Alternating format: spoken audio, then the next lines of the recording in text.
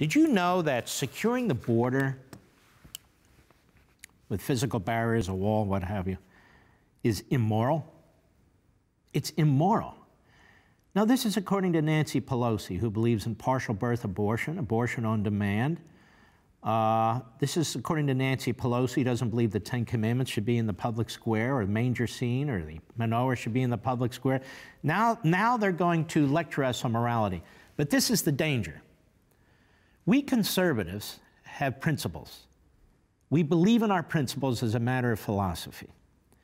We also believe in faith, most of us, morality, most of us, and we believe our law should reflect that. The wall on the southern border has nothing to do with morality, good, bad, or indifferent.